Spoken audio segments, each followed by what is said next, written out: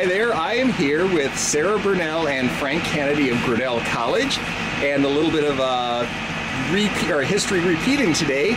Both runners won Midwest Conference cross-country titles after both won last year as well. Congratulations. Thank you. Thank you. Let's start with Sarah, since the women's race was first. You defended your title. You had an interesting race. There were a lot of runners kind of going back and forth. Lead us through the entire race and how it went as far as who you were battling and all of that. Well, we started off fast, and there was a group of about 4 or 5 of us that are running similar times. The Cornell runner was, their number 1 is the one who is the closest time, or I was closest to her time. She was ranked first. So we all started off together and kind of were switching places. And then about halfway through the race, we just, like a few of us kind of pulled ahead, and there was about 4 of us just kind of switching spots and going around. And just like the last mile or so, the Cornell top runner and I just like ran away with it, and it came down to about the last 200 meters, and a little bit of a fast kick sort of tied in number 1 for me. Well, that was exciting. Now, yeah. Frank, you kind of had,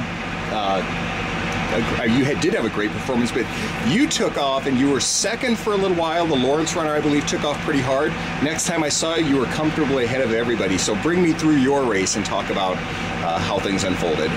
So this course is really, really like known for having a very fast first mile, and that's deceptively hard because then it gets a lot worse. I mean, from the first to the second mile. So this guy's ahead of me, and I saw it as a way to block the wind. And my first mile, I think, was about 4:49. I mean, that's quick, but it's a net downhill, so it's gonna be fast. After that, I knew he was coming back to me. I thought I could get him on the big hill right after the first mile.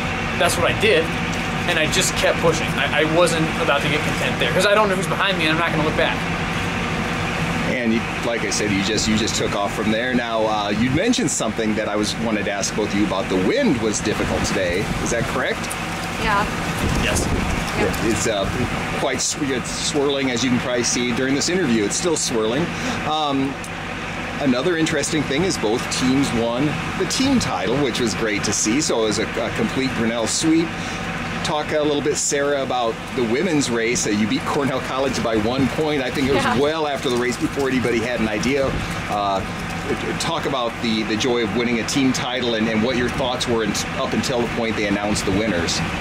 Yeah, last year we'd really hoped to win conference, and it didn't happen, so that just gave us a little bit of extra motivation this year. And day 1, the whole team sat down and said, like, we want to win conference. That's what we want to do and focus on this year. And so just from there on, that's what we worked towards, that's what we talked about, that's what we, I don't know, we just got so into it. And then at the end of the race, watching the lineup, like, no one could tell, like, we had no idea what was, like, who would come in first or second, and Lawrence was pretty close too, so we were like, we don't even know who came in third. And then watching the individuals line up for the top 20, a bunch of us definitely thought that Cornell had beaten us, and we were starting to get like a little sad. But then when they announced who came in second place, like our whole team just erupted with happiness. Like that is what we've been working for since day 1. To come like May 21st when track ended, like that was what was on everyone's mind. So it was so nice to see all that hard work really pay off and us make it at least by a hair. And again, Frank, the men won yet another Midwest Conference title. It's become quite a regular thing here. Talk about that as far as the team's thoughts this season and coming into this race. It's been a focus. It's been a big focus for us, just like the women's team. And we had a lot of guys step up today. It really hasn't been an easy process here. This year we've had a lot of people work hard. We've had a few injuries, but overall I'm happy with how things are coming on all levels. That's from top to bottom, and people wanted this. Another interesting thing, adding to the Grinnell sweep, both coaches were coaches of the year. I know. Sarah, talk about Coach Evelyn Freeman and Will Freeman winning those awards. It's awesome. We had a complete sweep this year. Like every award you could get, we got it. And it feels great because Will and Ev, like, they are amazing coaches. They've been doing this for a long time, and it was incredible having all the alums back and having this big reunion. We had this huge support system. Everyone was here, and just to have everyone win, everything was just like, oh God, it felt so fitting and just perfect. How about you, Frank, with the coaches being named Coaches of the Year? To me, what's most fitting is that the big deal here is that it's their last time that they'll be coaching, that they'll host this meet. And so it really is fitting for that. I can't really add much to what Sarah said because, I mean, they're both great. They both put their heart and soul into this team. I mean, they've been there for me since day one, and this has not been easy for me. I mean, I've had today's a great day, but I've had some rough days too, and Will's been there, and Ev's been there too. And I can't thank them enough for that. And I'm happy for them because they deserve this. You made mention of the alums that are back this weekend. Of course, we had that really nice dinner last night. You probably got to meet a lot of them. Is there a sense of, I know you want to perform well, but is there maybe even a little bit heightened sense of saying, whoa, I better go out there and really perform because we have these people who have been successful in the past back? Do you think that was a little bit of inspiration for the teams, a little bit of added inspiration, I should say? Yeah, I think so. It just,